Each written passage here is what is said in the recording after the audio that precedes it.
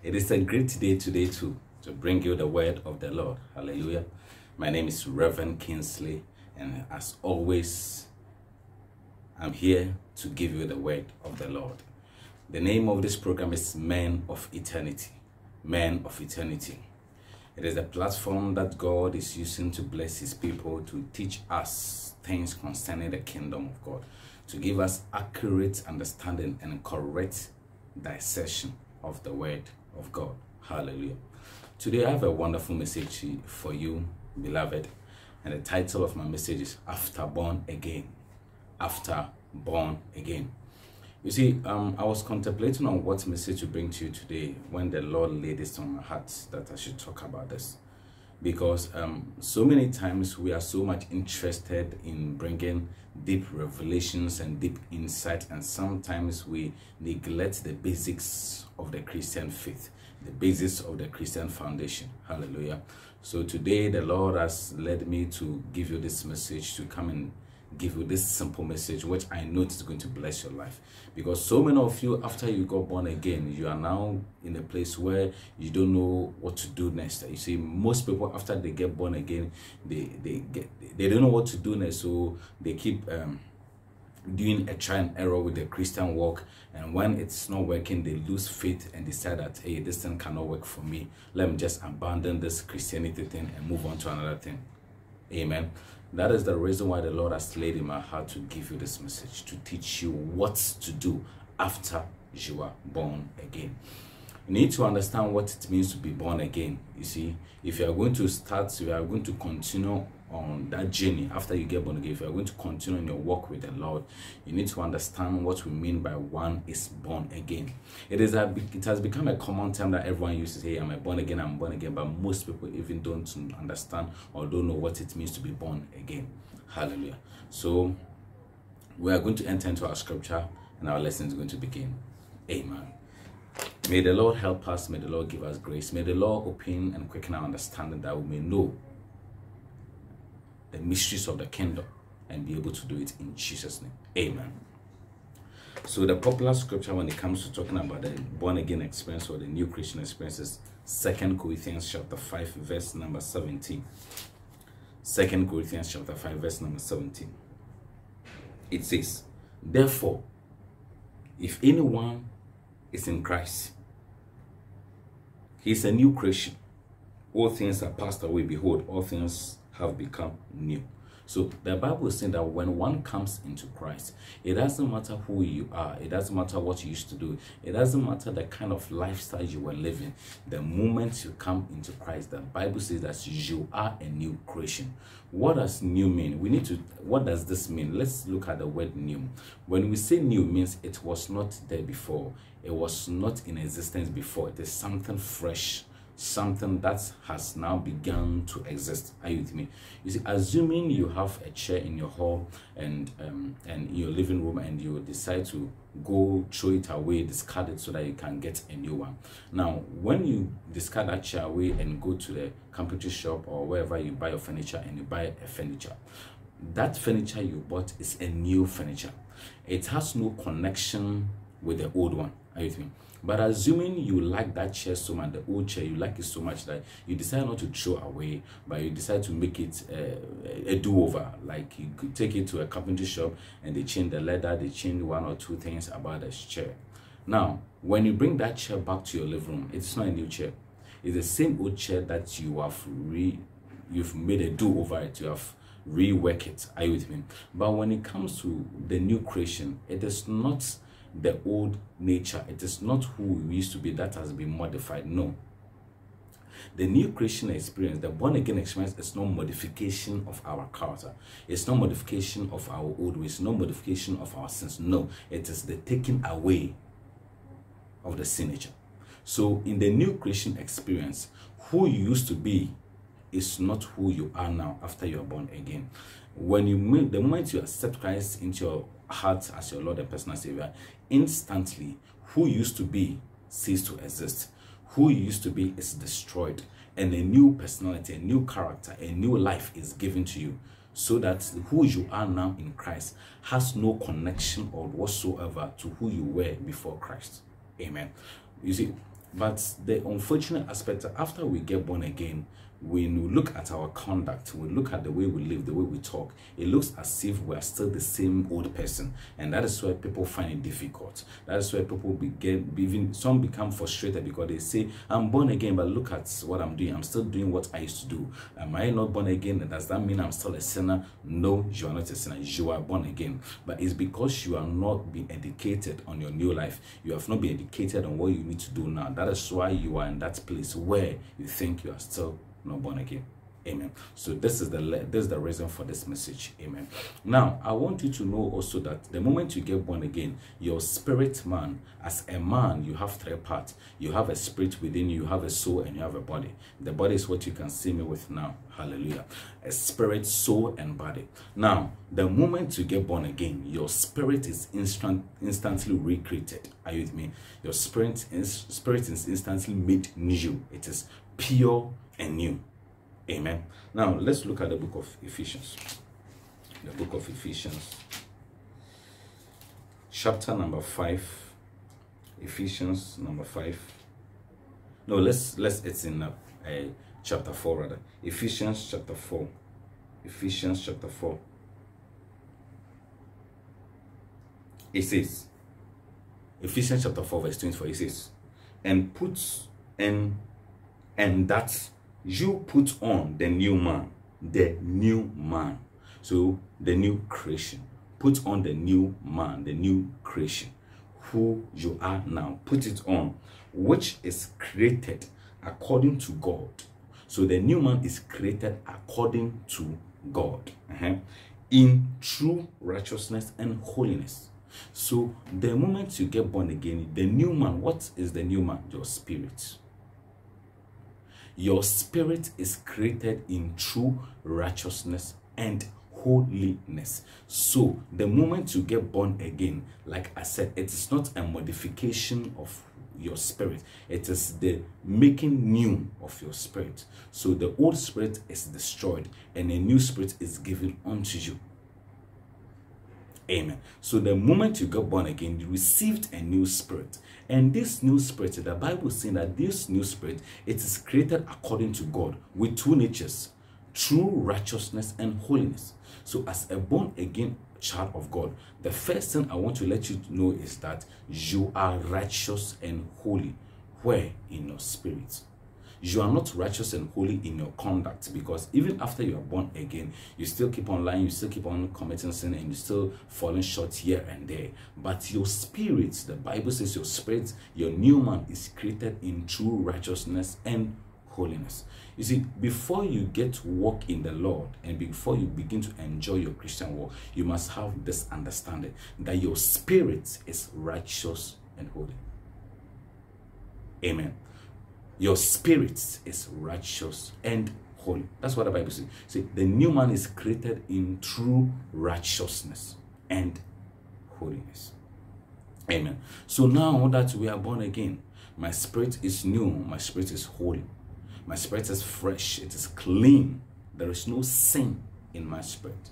But I find out that in my conduct, in the way I live, in the way I talk, it is as though it's still the same as I used to be. So the question is, am I still a sinner? No, you are not a sinner. It is because you have not learned how to walk in your new nature, which is the righteousness and holiness. And that is the reason for this teaching. Amen. I'm not sure we'll be able to finish this today. Probably we'll continue in our next video. We'll take two videos to take our time to explain this concept very well. Amen. Now, there's a scripture I also want you to understand.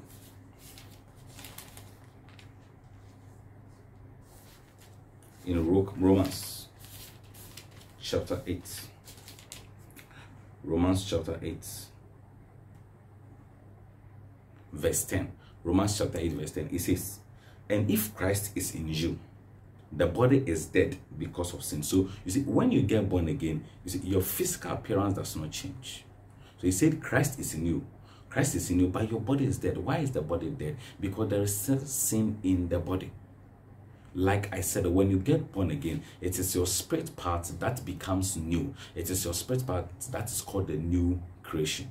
If you are trying to look in your body, if you look into the mirror and trying to see that righteousness and wholeness I'm talking about in your body, you will not see it, because this righteousness and wholeness I'm talking about, it is in your spirit but not on your body. So in the book of Romans chapter 8 verse 10, it says, if Christ is in you, the body is dead because of sin. So it means that even though you are born again, yet there is sin present with you, but where? In your body, not in your spirit. So sin is still present with us even though we are born again. It is present in our body, and that is actually the reason why you keep on sinning.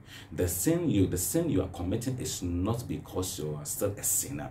You are committing sin because there is still sin found in your body.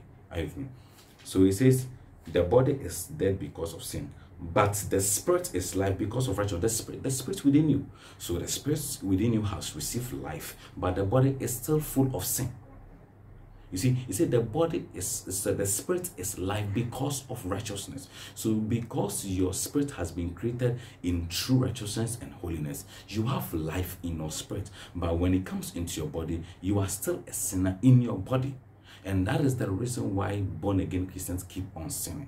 Born-again Christians keep on sinning not because they are sinners. It's not because they are born again is not correct. It's not because they are not born again. It is because there is sin still in their body. Amen. You see, in Romans chapter 7, Paul says something of similar. He says,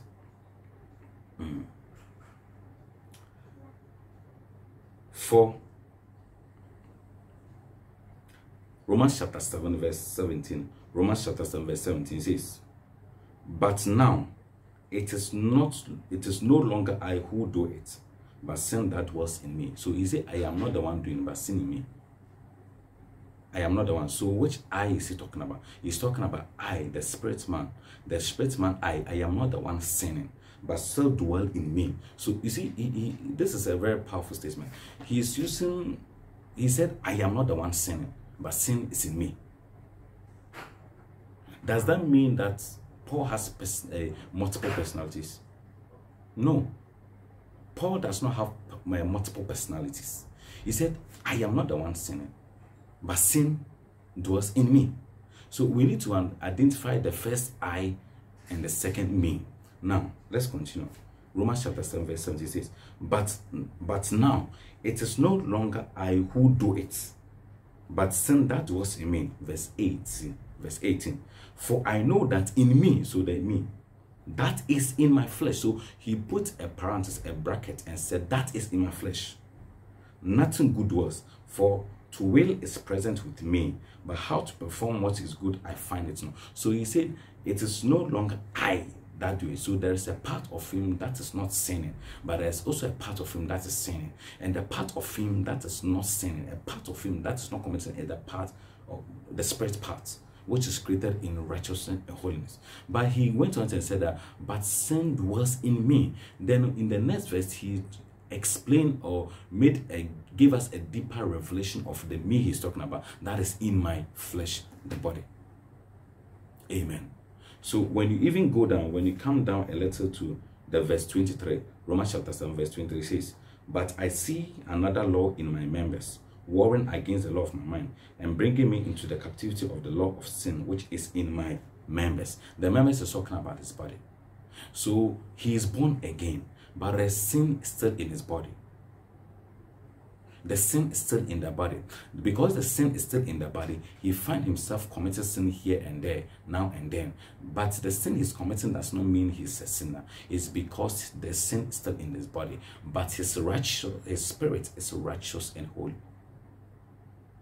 You see, when we get born again, our bodies does not get affected. Amen. Let's look at something here. Let's look at something here. In the book of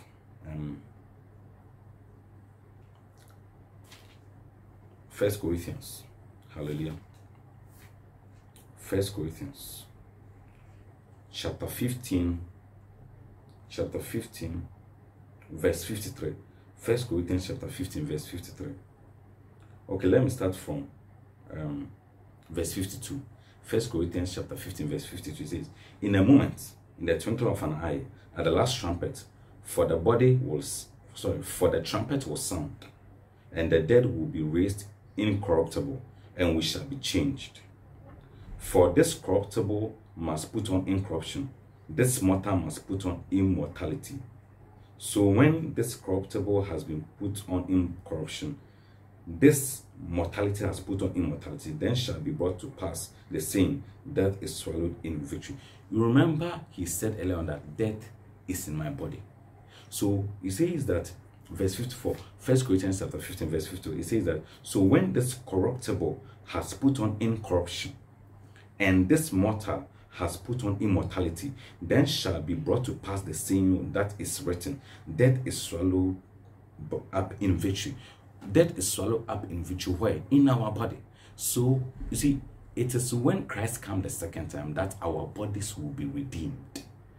Now, as a born again child of God, your spirit is redeemed, but your body is not redeemed, and your soul is not redeemed. Amen. So that is the reason why, though you are born again, you find yourself still committing sin, because there is death in your body. And the Bible is saying that when Jesus comes the second time, that trumpet, it is going to cause this body which contains sin is going to be changed into immortality, so that death in your body will live. Then now that victory, which is death has been swallowed up, will be complete in you, so that when you look at your spirit, you look at your soul, and you look at your body, there's nothing like sin and there's nothing like death, only when Christ comes. But for now, it is only your spirit that is born again. For now, it is only your spirit that is pure and holy. You need to understand this. You need to understand it. So today is an introduction of our message after born again. God willing, in our next video, we will now go into practical terms, how to walk as a born-again child of God, how to walk with the holiness, how to walk in righteousness. For now, I just came to give information that you are three-part man, tripartite being. You have a spirit, you have a soul, you have a body. And when you get born again, it's your spirit that is recreated, that is made new in righteousness and holiness. But there is still sin in your body, and your soul is also not saved when you get born again. It is your spirit that is saved. Hallelujah. My name is Reverend Kingsley, and this is the end of my message today. God willing, I'll bring you the second teaching, and I'll conclude the message. We will take it time and take it in 2 parts. Amen. I want you to follow my page on Men of Eternity on Facebook, subscribe to my channel on YouTube, Men of Eternity. Also have a personal page called Rabbi Kingsley Kakim. Kakim is C-H-A-K-K-I-M. It's also on Facebook. Follow that page, and the Lord will bless you. And make sure you click on the notification button when you subscribe on the YouTube channel Men of Eternity, so that anytime I upload our message, you will receive a notification and you bless. Please share this message also to friends and loved ones, and let them be blessed by this message. The Lord keep you, and the Lord watch over you. Until we meet again, peace be unto you.